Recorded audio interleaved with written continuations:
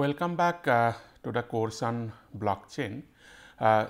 In the last two lectures, we have looked into different use cases of blockchain usage for government applications. So, we have broadly looked into various government applications where blockchain can be utilized. So, in the next couple of lectures, we will broadly look into three different use cases in details, where we look into that how different companies, startups or different project proposals, they are utilizing this blockchain technology for developing application for government usage. So, we will primarily look into three different aspects. The first one is using blockchain for digital identity. The second one is using blockchain for taxation, and the third one is using blockchain for land registry record management. So, let us start with our discussion on blockchain usage in government, where we look into that how the blockchain technology can be utilized for the digital identity management. So, in one of our earlier lectures, we were looking into that how blockchain can be widely utilized for digital identity management. Here we look into some specific use cases, and what we have seen that digital identity, that is something debatable concept, like how you can utilize or what type of attribute or parameter can be utilized to identify one's identity, and the different privacy concept or the privacy concern which are associated with your identity. So, in case of digital identity, that people, they are known by their identities. This identity can be different for business applications and for the social applications.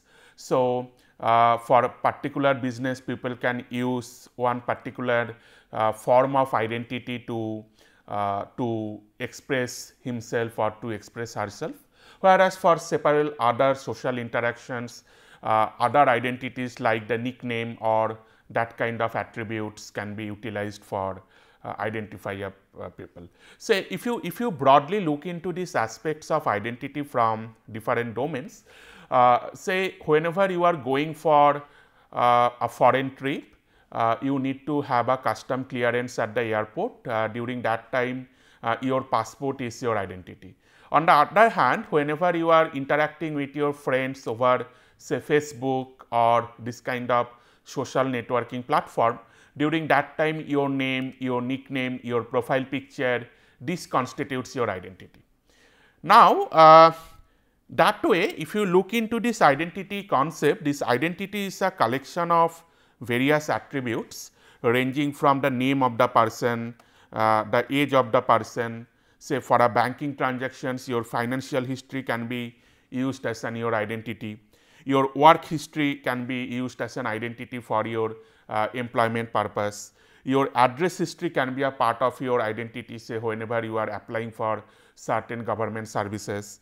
Your social history can be your identity whenever you are interacting over a social networking platform. So, from this wide concept, let us look into the aspects of digital identity, or why digital identity or preserving digital identity is important.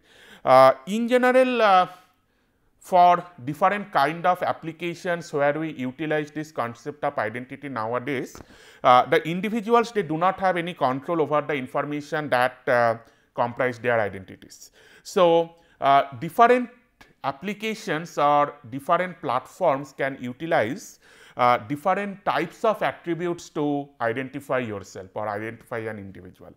So, for example, as I have mentioned that whenever you are moving to a foreign country and you need to pass through the custom clearance, during that time your passport is your identity, and whenever you are in a foreign land, during that time your passport and your visa is your identity.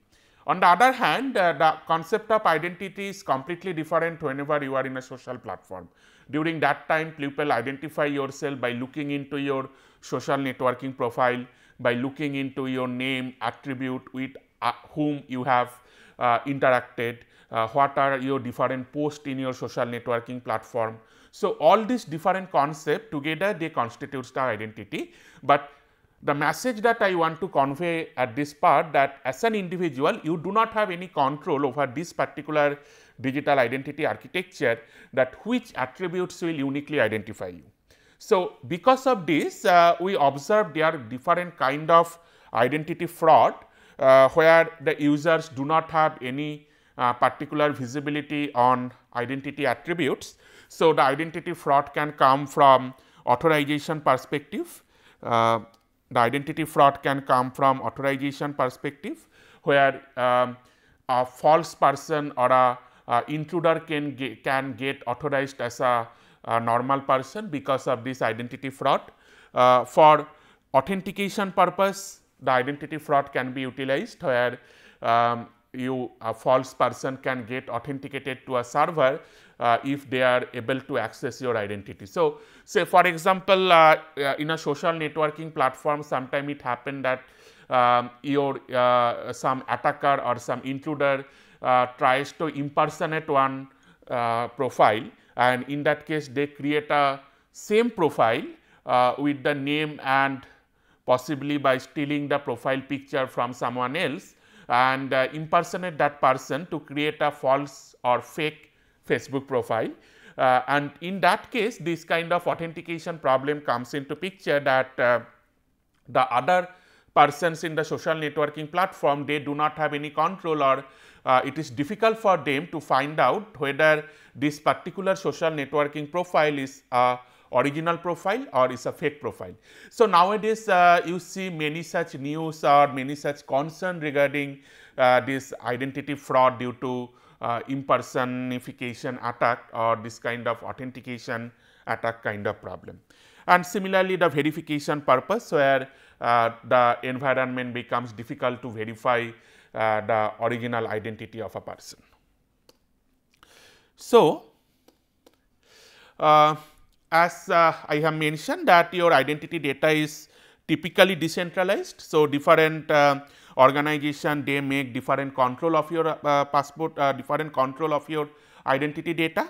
Say for example, in a custom environment you have your passport which is utilized as an identity data. Say whenever you are on road and you are driving a car, during that time your driving license become your identity. Say whenever you are going to a bank, in that bank your bank passbook becomes your identity. Now, for some social networking services your Aadhaar card may become your identity. Whenever you are going for participating in a general election, during that time your voter card can become your identity. Now, that way for the same person different organization imposes different form of identity and they maintain their own identity database. So, that way this identity data is typically decentralized and it is managed by multiple authoritative domains, but many of the times it may happen that you need to prove your identity through the identity information that was provided by a separate organization.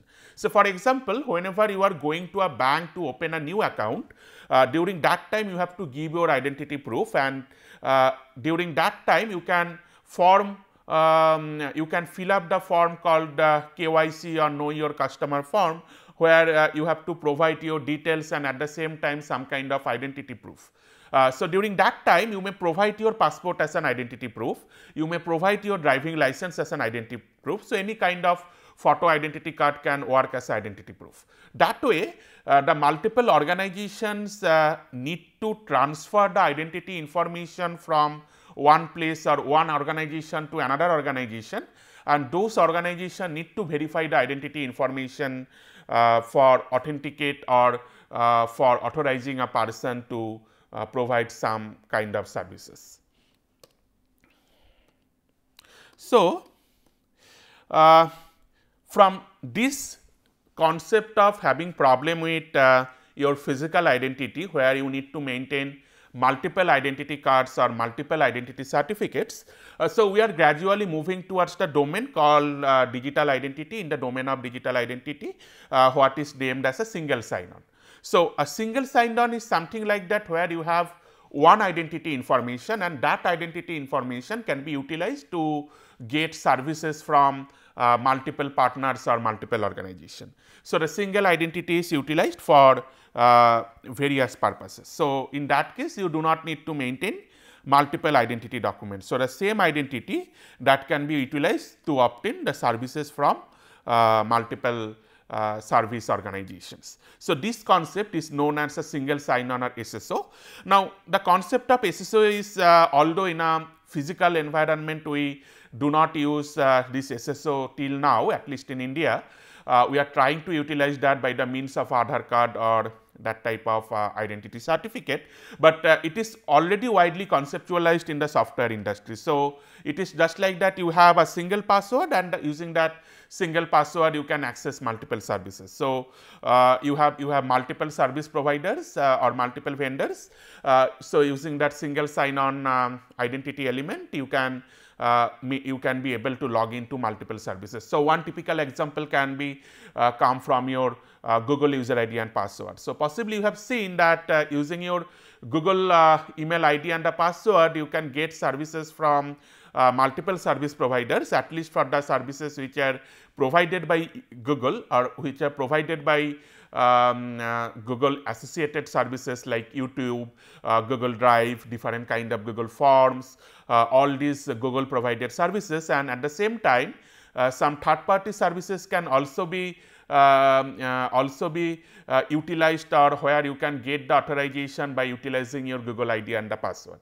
So, in that case you can utilize the your Google login to make a login to that particular service portal, where that service portal get your ID verified from Google, and they get your certain information with your consent from Google. So, this is a kind of example of a single sign-on or SSO, where you have a single identity or a single user ID and password that can be utilized for getting multiple services. Now, let us look into that how this SSO and decentralization can become a trouble for managing one's identity. So, here you have your identity in the identity database. So, the record keeping agency like the Aadhaar Center UIDAI, they are maintaining your identity data. Now, whenever you are going to bank or post office to getting certain services, during that time you are subscribing with your Aadhaar data, and bank and post office, they will get it validated from this record keeping agency. So, they will get it validated from the Aadhaar database, that whatever document you are submitting to them, that document is indeed correct document, which will be able to get you authenticated for obtaining the service. Similarly, whenever you are applying for some mobile SIM card, the mobile company may ask for your identity card like your Aadhaar card, and from your Aadhaar card they may get verified or get authenticated you to find out that, well, you are a citizen of India and you are authorized to get a Indian SIM card. Similarly, the public sector services, so we have seen like various public sector services nowadays, it utilizes the Aadhaar card concept. So, these public sector services, whenever you want to obtain certain service, you submit a copy of your Aadhaar card which provides your identity. So, that service agency, they get it again verified from the UIDAI. So, in general, what is happening here, that your Aadhaar data or your identity data, that is getting decentralized into multiple hand, into multiple authoritative domain or authorization domain, where everyone gets it verified individually. Now, ideally what is happening, the same copy of the identity data is getting distributed among multiple authoritative domain or multiple authorization domain, and when it happens, during that time the possibility of identity fraud becomes more severe, where there will be a high possibility that certain kind of identity fraud would be there. So, it may happen that, well, your record keeping agency is not revealing your identity data, the identity data is not getting tampered or not getting accessed from the record keeping agency. Rather, the third party organizations which are keeping a copy of your identity data, from there the information can get revealed or can get public.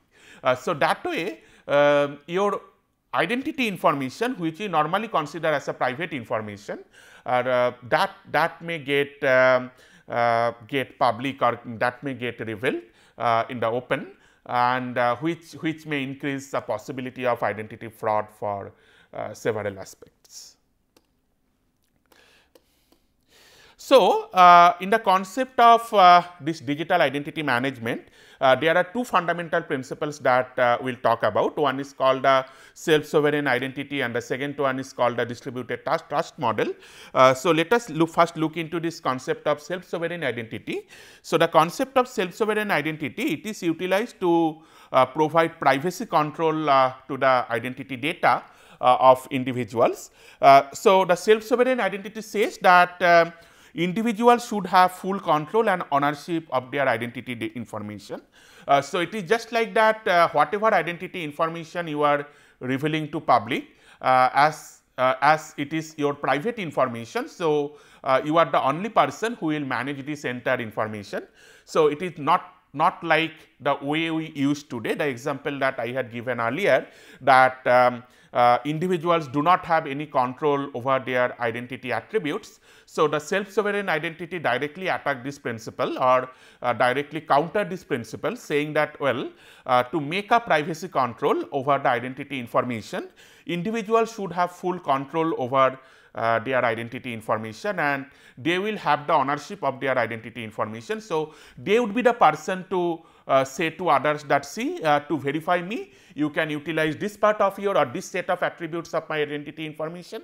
For a different service, they may authorize other person to use another set of identity attributes from the entire identity database. So, the first principle is that individuals should have control and ownership.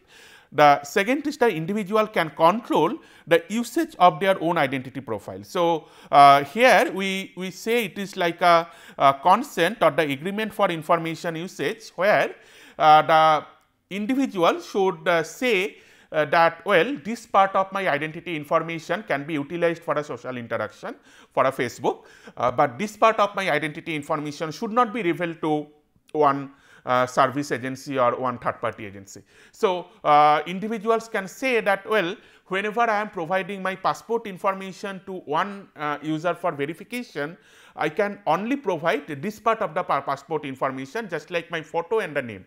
I will not provide my address, mobile number and all these details to this particular organization or this particular agency for verifying me. So, this particular concept where the user can give access to different attributes to different users or different authoritative domains or agencies to identify one user or for identification purpose or for authorization purpose, that particular concept we call is as a sole sovereign identity. But as you understand that this is going to be a burden to the user, like now the user need to manage their own identity profile and they have to selectively say that this part of my identity attribute can be utilized for getting service A, whereas another part of my identity information can be utilized to get service B. So, user need to control that what part of the identity information can get revealed or can get verified by this third person or third party agencies. So, it seems like a burden, but with the help of blockchain we can solve this. We will come that how we can do that. The next part is the distributed trust model. So, the distributed trust model says that whenever your identity information is going to multiple vendors or multiple agencies, they have certain access to your identity profile for different purpose. But these individuals or this agency should agree on the usage of the identity attributes. So, it is just like that whenever you are providing your copy of the passport to an agency for verifying your identity, say that agency will not reveal your information to any other. One example can be like say you are going to some places for having your holiday trip. So, whenever you are going to that place, you have booked a hotel. So, whenever you are making a check-in to your hotel, the hotel person will ask for your identity card, photo identity card. Now, whenever you are providing your photo identity card to that hotel authority, you have a kind of trust relationship with that hotel authority, that hotel authority is not going to reveal that information to any other agency for any purpose. So, this kind of identity fraud nowadays we have seen a lot. Recently we had this Facebook identity fraud, where the Facebook data was shared with Cambridge Analytica, and Cambridge Analytica used that identity information for controlling many of the aspects, global aspects, including elections at certain countries. So, this kind of debates are coming up. Now, all this identity fraud can be prevented if we can set up a kind of trust model among individuals who are going to have access over this identity data.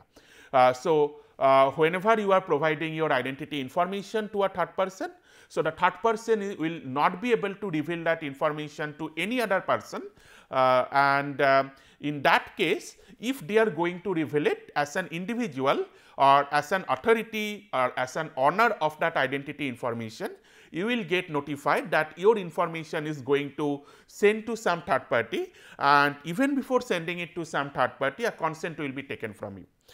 So, every identity attribute may not be accessible to all. So, that is why this distributed trust model ensures that your identity information without your consent, that is not going to reveal from to any third party other than the ones with whom you have agreed to share the information. Well, now let us see with this kind of identity problem which are coming because of this identity management problem, and the second one is this distributed trust model, that how blockchain can help us in identity management. So, first of all, what blockchain can provide us? Blockchain can provide us a way of user centric design. So, that was the first problem of our life, like whenever as an individual you are going to manage your identity attribute, during that time it becomes a burden for you. Now, the blockchain can actually make it easy to manage this entire digital identity. So, with this user centric design, the user can give first the consent for identity usage, and the second one is the control for identity attributes and identity profile.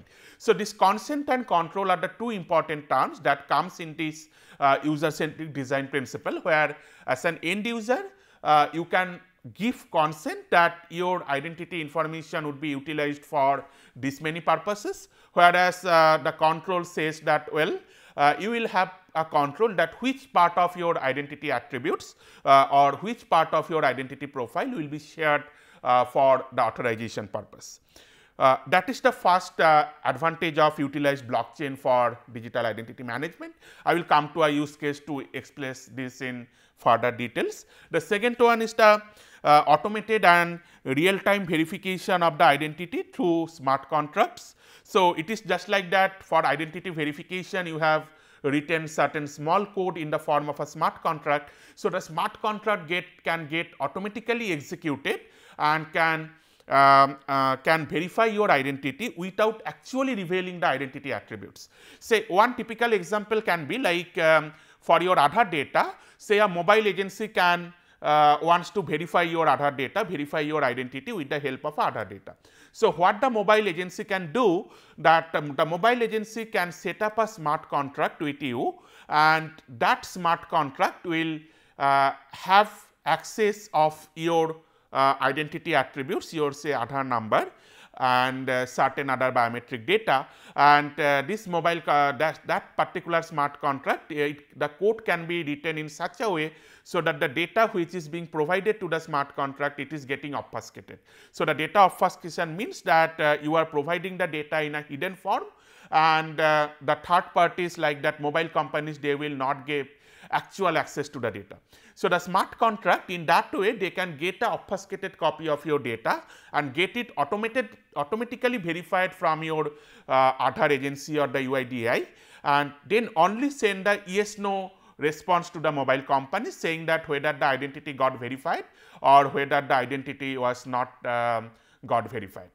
So, that way this smart contract, with the help of a smart contract, you can hide your identity data. You do not need to provide a photo identity card to the mobile company, or do not need to upload your Aadhaar data to the mobile company. Rather, the smart contract can automatically fetch your identity data from your mobile phone based on your consent, and it can execute certain codes to obfuscate the data and then provide the data to some third persons. And the third one is that the advantage of blockchain is that no one will be able to tamper with the identity information of individuals. So, what identity information you are providing, that particular identity information, whichever is there in your blockchain data, that information no one will be able to tamper, because blockchain ensures this tamper proof way of keeping the records or keeping the transactions. And that also becomes auditable, because you can see from the blockchain that how your identity data got accessed by multiple vendors. So, whenever multiple vendors or multiple agencies are going to access your blockchain data,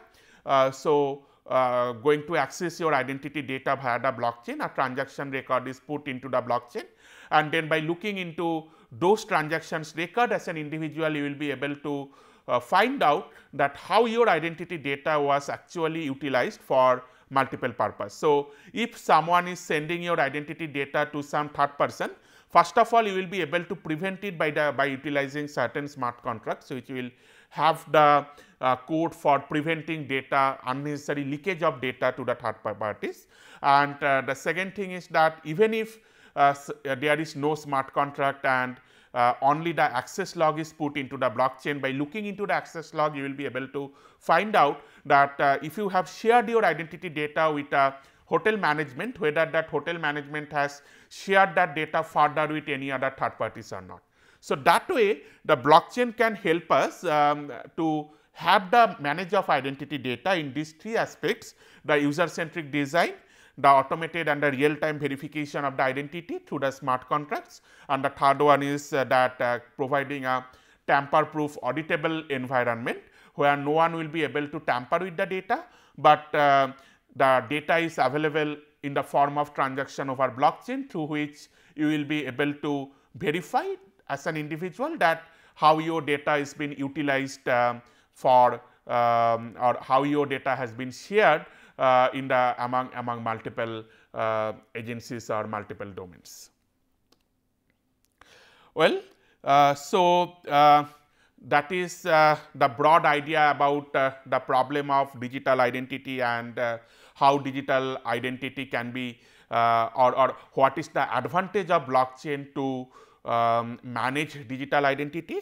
So, in the next class we will look into one example of this, which we call as a Hyperledger Indy, which is a fork or which is a project under Hyperledger platform. So, this Hyperledger Indy, it provides a distributed ledger platform for decentralized identity management. So, in the next class we will look into details that how Hyperledger Indy can be utilized to have or to manage your digital identity with the help of this blockchain or with the help of this distributed ledger platform. See you all in the next classes. Thank you.